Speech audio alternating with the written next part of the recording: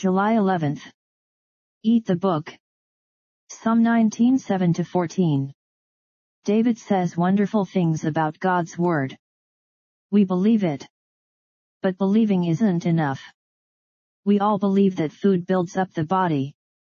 But if we stopped there, we'd be weak and emaciated. Food must both be taken in and lived out in action. Then it does its work in the body. If we take in the word and live it out, it will refresh us, throw light on the path, give wisdom and strength, and lead to victory.